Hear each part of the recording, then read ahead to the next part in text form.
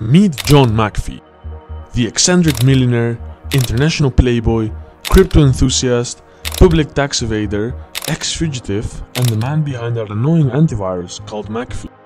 Some might call him the previous top G. The story has it all, from broke to millionaire, murder, battle against the government, and McAfee's very suspicious death. John McAfee found dead today in a prison cell in Spain. You might recall a very similar character talking about his own fate, potentially being similar to that of John McAfee. Even after claiming he would never kill himself, John McAfee was found suicided in a prison cell in Spain. Even after being harassed by US officials, allegedly getting subtle hints that they wanted him dead, John McAfee promised that if something were to happen to him, he would release 31 terabytes of incriminating data of US and other countries' elites. A couple years later, the data is nowhere to be found. The story might have been forgotten by the media, erased out of public consciousness, but we can't allow the past to be forgotten, because that's how we ensure that these same mistakes are repeated in the future. Here's the crazy story of John McAfee. John David McAfee was born on a US military base in England. His mom was British and his father American, who was working there at the time. After some time at the base, he ended up moving to Salem in Virginia, where he eventually was raised. His father was an abusive alcoholic who would beat him severely. McAfee reportedly lived in constant fear and wondered why this was happening to him. When he was 15, his father took his own life with a shotgun in the bathroom. During high school, McAfee was not the geek that you would expect would be sitting around all day with computers. Back then, he was already showing his interest in business, selling the thing he knew would always sell: cocaine. I used to sell drugs because if you take enough drugs, the only way you can support your habit is to sell to others. And for many years I did. In 1967, he graduated with a degree in mathematics from Roanoke College in Virginia. He tried to get a doctorate in mathematics at Northeast Louisiana State College, but got expelled because of his relationship with an undergraduate student, who actually became his first wife.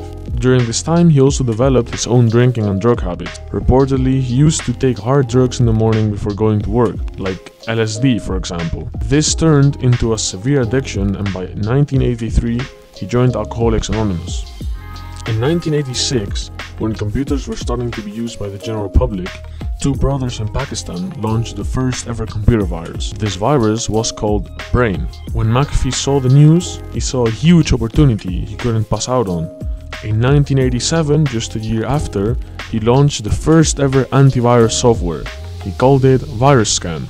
He made it free for anyone to use, and within the first month of his launch, 4 million people were already using his software. Years later, many more millions of computers throughout the world were using McAfee software, and companies were paying over $5 million a year to license it.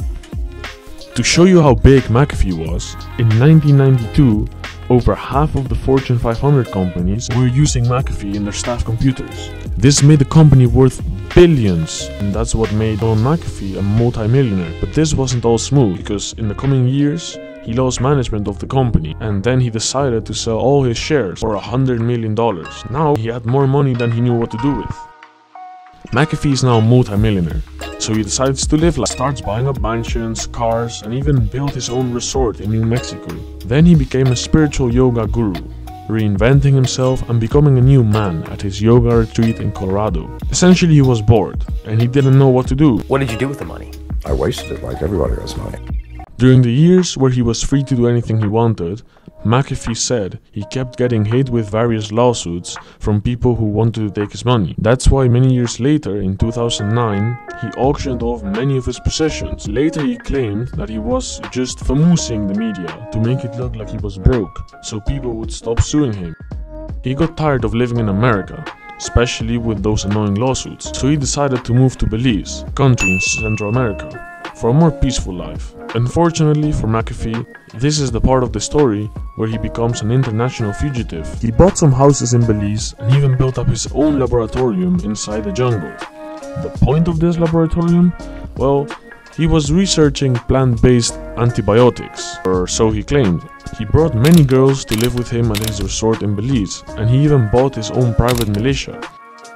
McAfee claimed that the government of Belize was harassing him because he refused to pay bribes. The armed police raided his compound under the accusation that he was making drugs in his lab. No drugs were found, but his entire lab was destroyed. The media quickly started to pump out articles about this American millionaire surrounded by girls and private militia with a history of drugs and alcoholism being raided. Of course, none of this was ever proven, but the public swallowed it nonetheless. McAfee just returned to his house and brought with him a pack of wild dogs.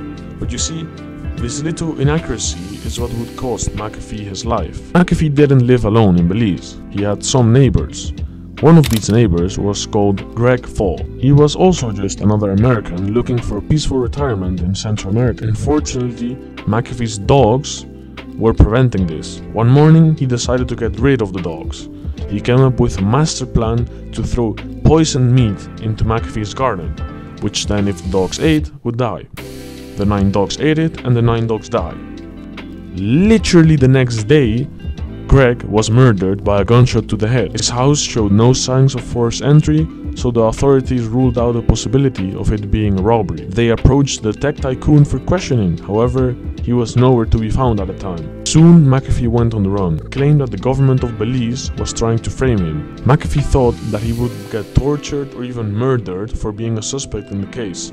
That's why he left Belize. One of the caretakers of McAfee's compound claimed in an interview that he was given $5,000 that he needed to transfer to another person.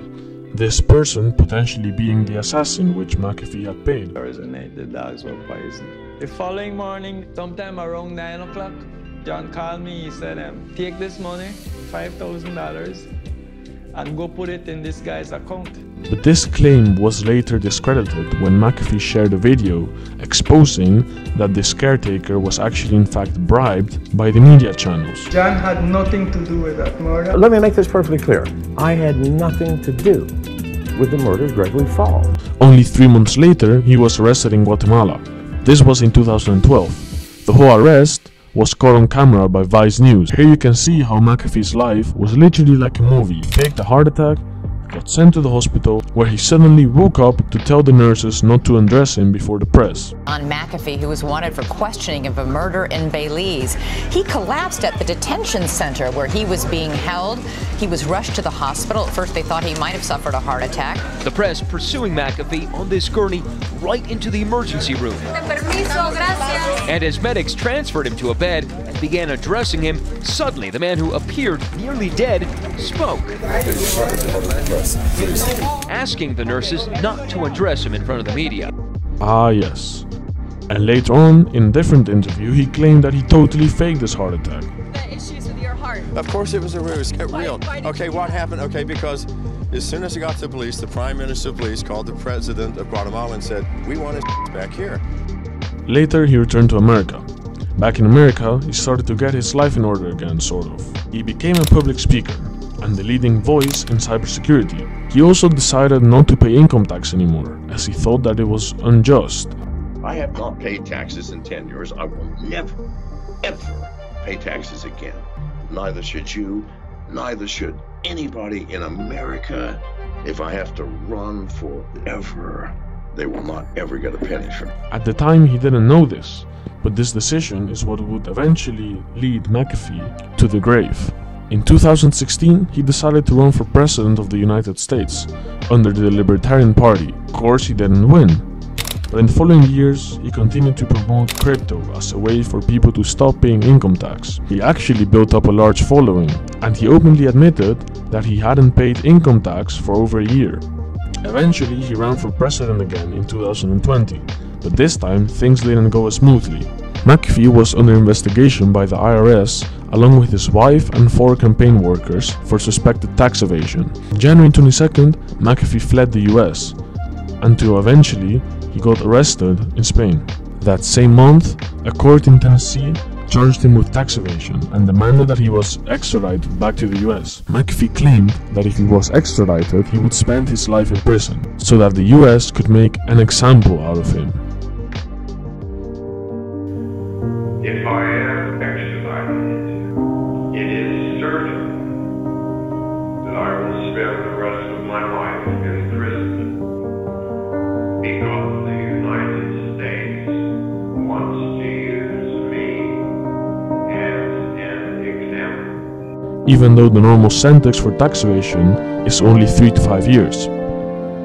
And that leads us to the end of the story, when John McAfee supposedly kills himself before being extradited back to the US.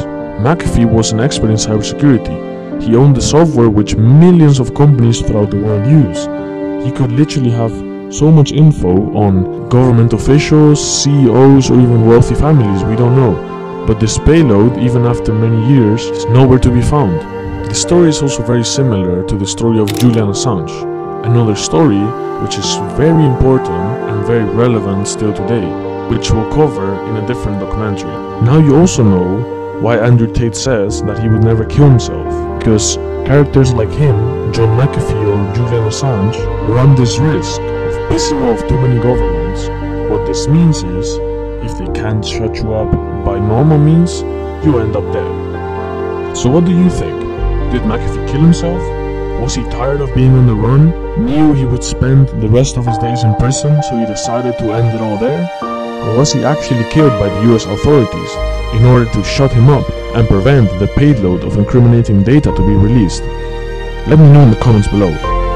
Subscribe so you don't miss out on our future documentaries, and follow our Twitter if you want the most in-depth info.